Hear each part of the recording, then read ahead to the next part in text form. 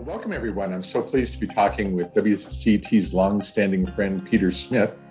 And Peter, you have just a fascinating background that you were president, the inaugural president, not just president, but inaugural president for both the community college and a university.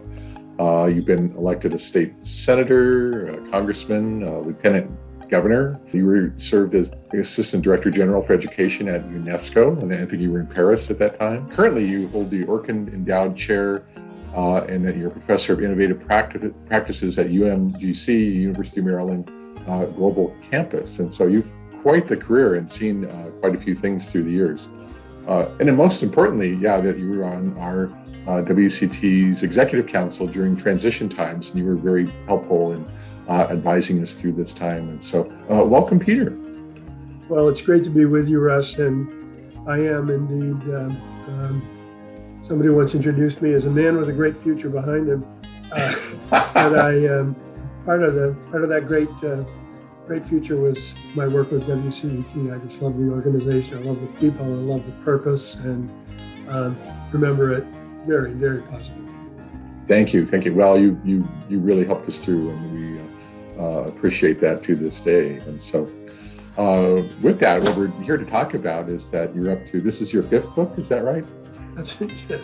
Your fifth book, well, very good, okay.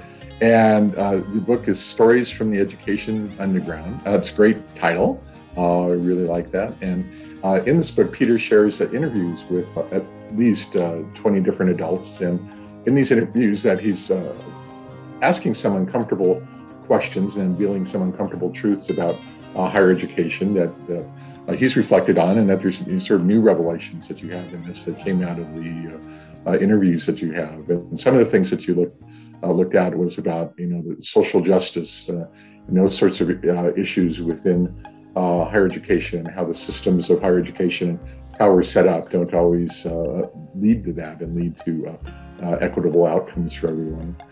And the second one is about knowledge discrimination, is that really we value what's taught in the classroom.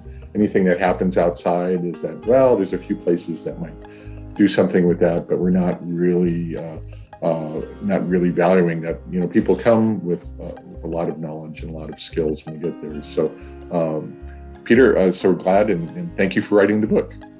Well, you're welcome. And it was this one. Well, always writing books is interesting, but this was a real learning journey for me because it happened during the pandemic, which I hadn't planned on, but interviewing these people.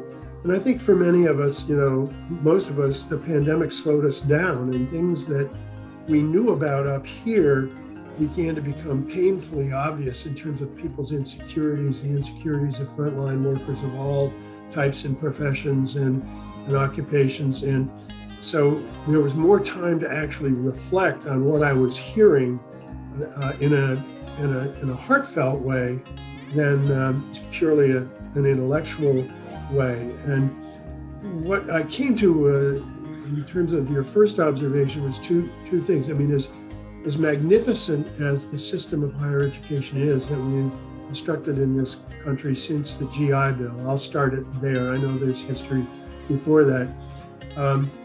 It is a miracle, and nobody else has tried to do what we've done, but it works for, on a good day, about a third of the people who might want to use it or be able to use it, and by age and income, that's a fairly rarefied group. And so the whole question of whether or not we're going to get the next third, just to use a number, of qualified people being served so that their learning and their work and their lives are integrated in a way that's good for them, that's, I think, a huge question. And that's what came to me as I was interviewing people and thinking about it.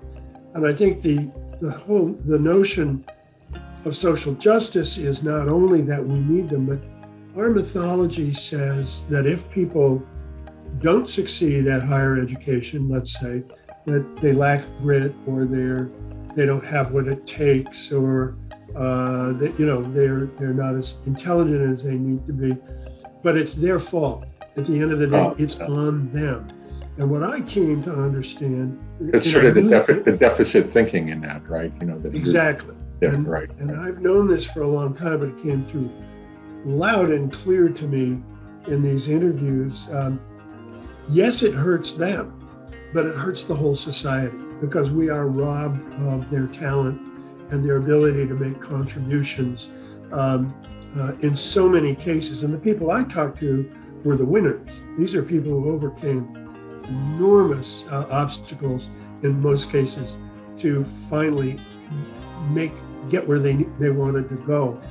And that gets at the third point, which is that the basis for this is undervaluing, denying, and or flat out discriminating against the knowledge that people create away from school. And as long as we ignore that, what we're doing is, frankly, disrespecting culture, life experience, real talent, intelligence, and there's all this talent walking around every day that we're ignoring.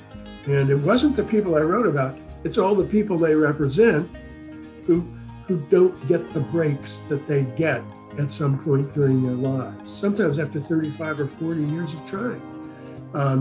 And we just got to do a better job. And that's the social justice. It all adds up to a social justice issue, which will make America a stronger place, socially, civically, economically.